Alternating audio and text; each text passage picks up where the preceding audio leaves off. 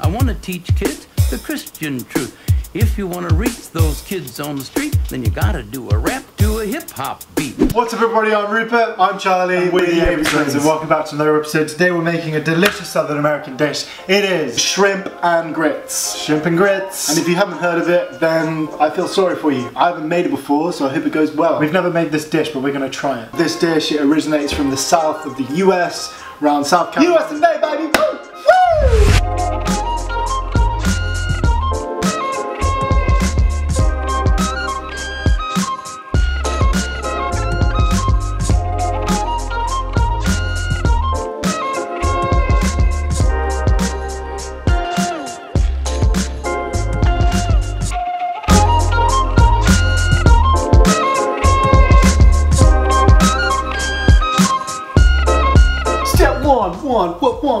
Step one. So basically, what do we do first?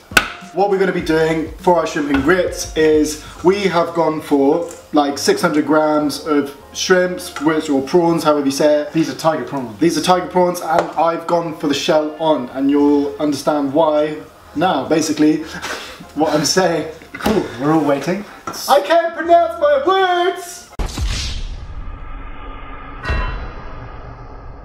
I have 600 grams of prawns with the shell on, and the reason why I've done that is because the shell and all the heads have so much lovely flavour in there, and we're going to basically be making a prawn oil, and a very quick and simple easy one. You don't need to roast it in the oven or anything, it's just we're going to be taking all the shells off, taking the veins out, cooking the prawns separately to garnish, and then this prawn oil you can keep for loads of other dishes like ramens or stir fries or whatever, so really quick and easy. So with your prawns, basically we're going to rip off the head, and you're going to see like all that nice fat in there. That's exactly what we want.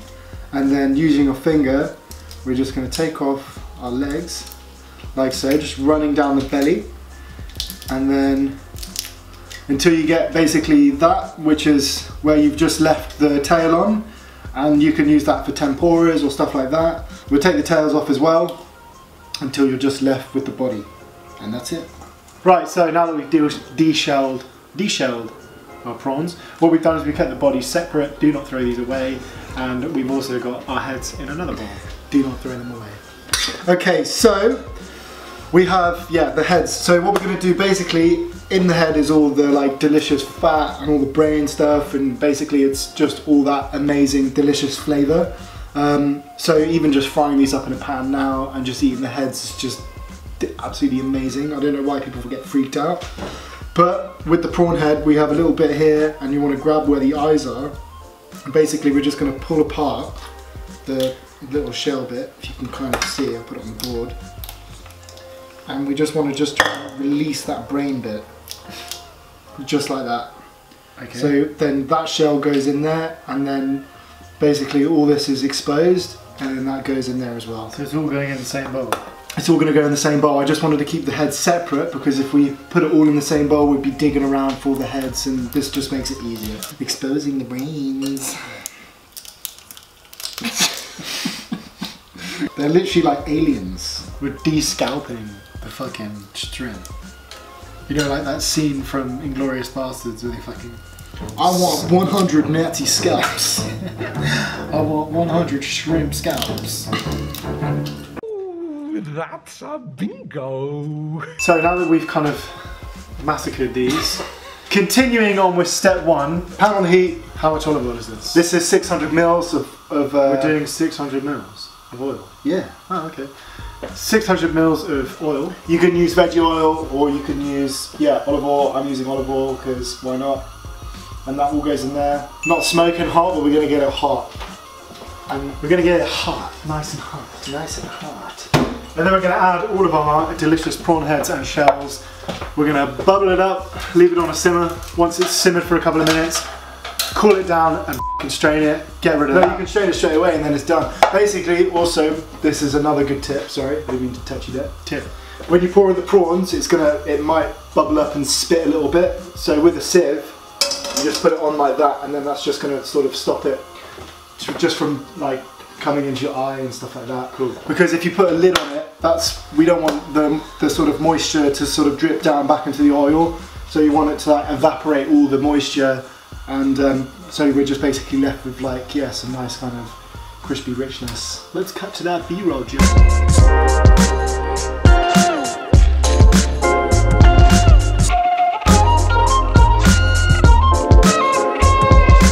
So continuing on with step one still, what we've done is we've now infused that oil, lovely. What we're going to do is put that to one side, and when it cools we can then strain it afterwards. So moving on with our prawns, and that oil is still going to infuse as it's cooling down, which is what we want, as much flavour in there as possible. I wish you could smell the aromas because it is fantastic. I also opted and just put a few like dry chilies in there and like some garlic cloves as well. You're free to put in whatever you like in there as well. Can you just stop waving that really close to me? Don't. Sorry. Moving on, we're going to start deveining our shrimps. So, on the board it goes. And basically you're going to just run the knife down the back, exposing that poo sack. It's in there. Oh, these are tiny ones. Very small poo sack right there. It must have gone to the toilet. And then basically you just kind of scrape it out with your knife, just like so. So I was going to try and find another knife. You just sort of go around, and then yeah, you can see it there. Can you see it in there? Yeah, I can see it. And you just kind of use your knife, and you just kind of lift it out.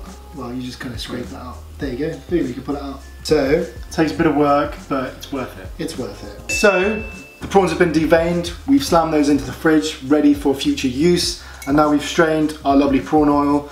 It's got a lovely colour. This will keep for, yeah, like, you know, however long. I'm not really sure, maybe a couple of weeks, but it's amazing for loads of other dishes and a great way to use those shells rather than just discarding them. So, oh, it smells so good, smell it.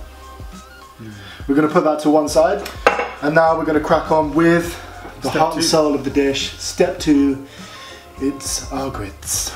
Let's move on. Right, so step 2, moving on to our grits. So, there's a bunch of ways you can kind of do this, well, maybe a couple, but if you've got, basically it's all down to the grit. So we're kind of just using is a cornmeal, but say if you have a coarser grit, then preferably you want to soak those overnight, and then you can just kind of bring them up, you know, you can soak them overnight, change the water, bring them up to the boil, and then just kind of cook out. That way, like, you'll get a tastier, you know, grit, as it will just taste of grit. But with the cornmeal, which is kind of how I've seen most people do it, is using sort of 2 cups of stock and 2 cups of milk, and then bringing that up to a simmer, and then just adding in our 1.5 cups of cornmeal, and then we just mix that through until it sort of thickens into our porridge. Perfect. So on a medium high. So we've gone for vegetable stock, but preferably use chicken stock if you have it. And then that goes in, and then we're going to go straight in with our 2 cups of milk.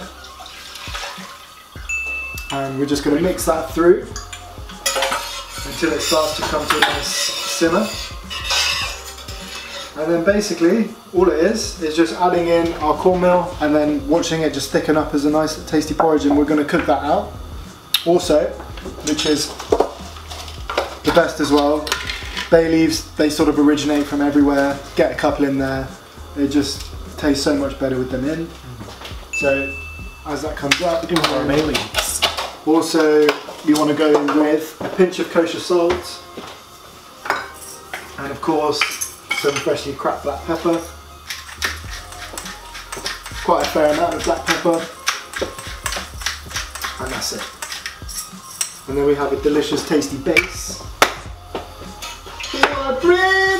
Perfect. So now that we've added in all of our cornmeal to our sort of simmering milk and stock, it's going to sort of thicken up. If you've cooked polenta before, it's kind of fairly similar to this as well.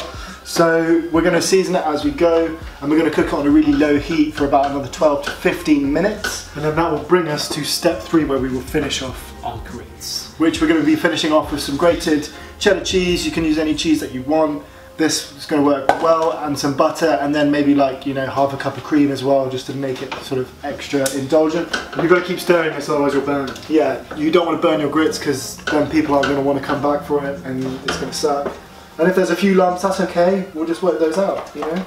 That's what you do when you find lumps, you just work it out. Right, we'll see you in a few minutes and then we'll finish it off, leave it to one side, and then we'll move on to the fun part, which is going to be cooking our prawns to garnish. We're almost there. So now that we've kind of finished off cooking off our grits, we can now add some butter to it. Just a little bit of butter. How many grams was that? About 100 grams. 100 grams of butter. That goes in. And yeah, that's just going to slowly melt in there and it's going to taste super good. And then yeah, some cheddar cheese. Just sprinkles that in. You don't need to use a huge amount. But it's just going to uplift it to some nicely levels. Nice. So like if it needs a bit of water or something like that to add to it to get the right consistency, that's fine. Cream. Cream, butter and cheese fixes everything. So we'll put a little bit of cream in there. That's optional. Might be some people watching this being like, what the f are you doing? That's okay, this is our version. Yeah, so that still needs to be a lot looser.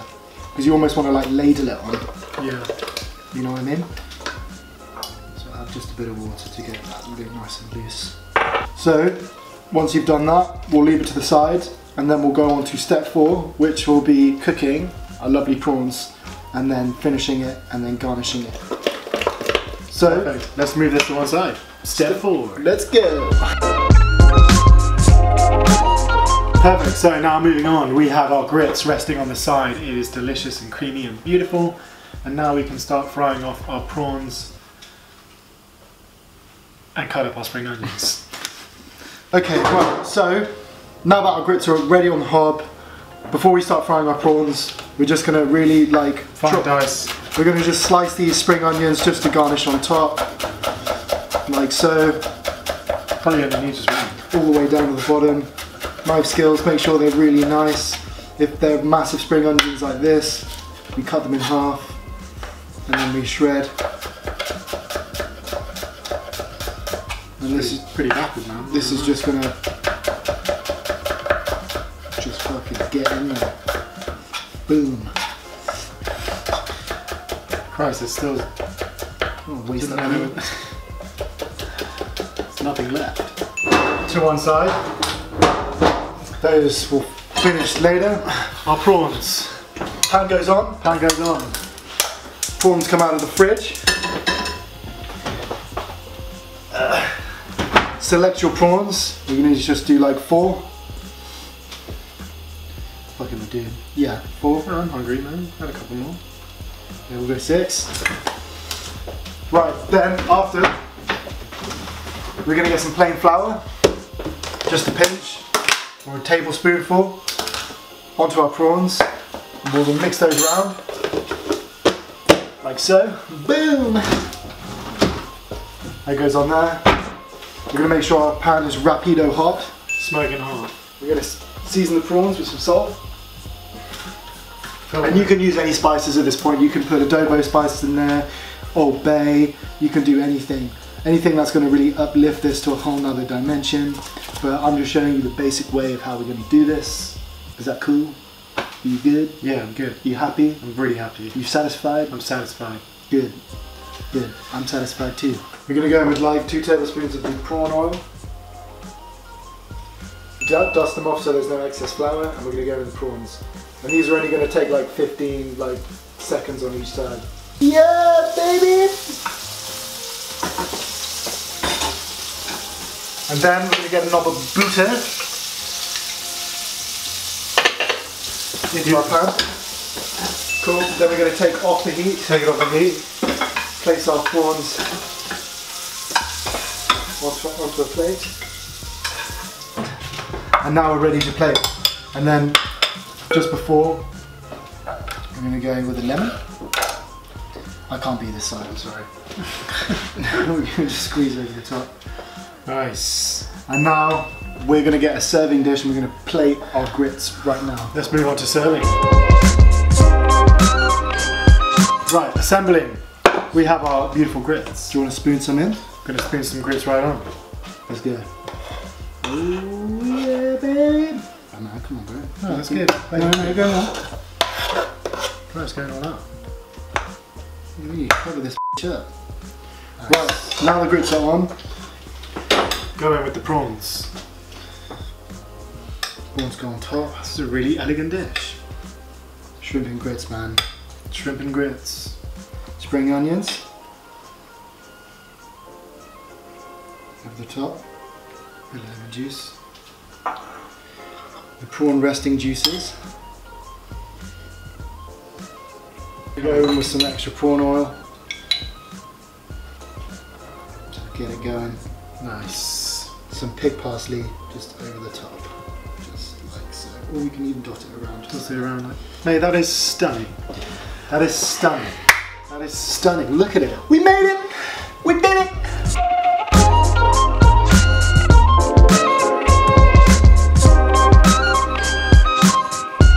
There we have it, everybody. That is our version of how to make grits. I hope you enjoyed watching it. If it was painful to watch, I'm sorry. We have not made this before, but I think we did a really good job with how it went. Yeah, absolutely. As always, the ingredients are down below if you want to see them. Like, subscribe, push that notification button if you want to see more, get in touch. We would love to hear from you, and we will see you in the next episode. We'll see you in the next one. Lots of love. Take care, everyone.